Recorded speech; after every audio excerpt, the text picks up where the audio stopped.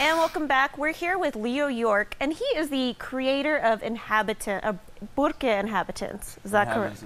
Inhabitants of Burque.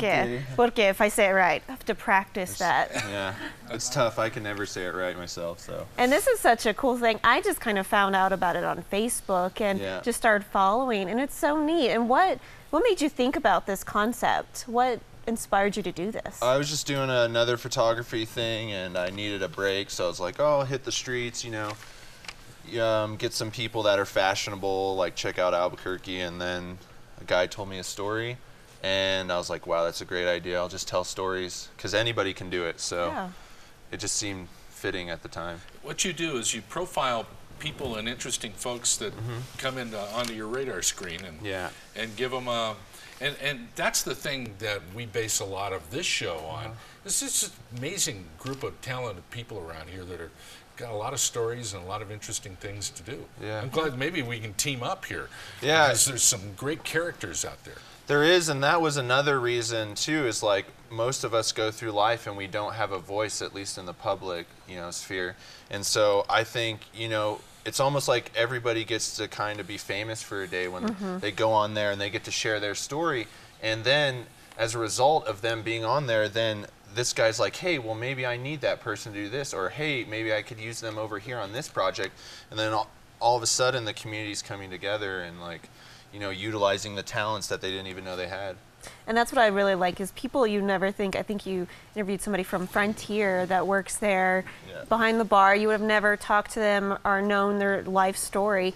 And you bring out the great in them and what they do outside of that job. Totally. It's really neat. I think everybody, maybe we doubt ourselves sometimes and we don't really know what we're capable of. But everybody has the ability to like do something great or has something to offer. But it's just sometimes we can't see it ourselves, and we doubt what we can do. But I think like just inspiring people to be themselves and to follow their dreams, because you only live once, and to live it under anybody else's rule is like, all right.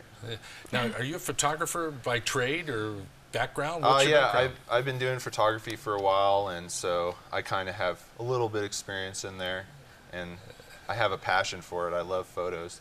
I'm more behind the camera kind of guy than in front of it. Than this. Yeah. You're becoming famous for this. We have a couple of screenshots here. This is from the website. We just took a screenshot, and this is about the Junkadoo parade that's coming up. We had them on last week. Yeah, nice. I love the little marquee graphics that you have there. Yeah, it's cool. Tried to design the site to celebrate the people a little bit more, but also to put things out there that some people aren't willing to do, more of the smaller scale things, some of the things going on in the city. So, yeah, it's a little different. Very cool. But I had a thing. I wanted to take your guys' picture since I'm here and you're inhabitants of Burque, I assume. Been in this for a long time. Yeah, so could I take your picture? Sure, let's do it. Awesome. Okay, hold on. You're here? connected. Oh, yeah, I'm connected. My bad. Okay. All right. You guys so we'll ready? be famous after this. All right. Maybe. How we doing? Good. Ready? 1, 2, 3, and one more. Yes. Awesome. Great. Cool. I guess we just made it. We made it. Just We're going to be popular now. Seriously, you have over 200 people I see, within an hour liking some of these things. It's pretty crazy.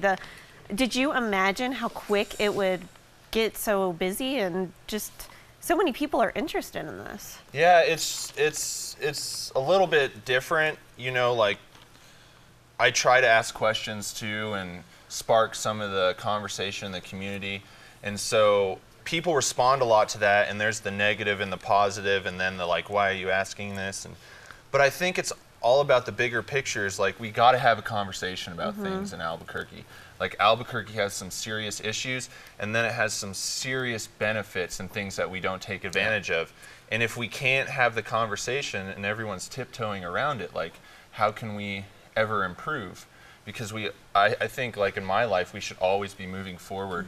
And so, like, I just like to do that sometimes and just get people into the swing of progression and like starting to move forward on some issues. Well, and this, I got less than a minute, but what drives me nuts about the local media, except for this show and what you're doing, is that this town is portrayed as this crime-infested place, and that's not what we are. No. And we're going to try our best on this end to reverse that perception, and I think that's what you're doing too. Yeah. Showcase the good things. Totally.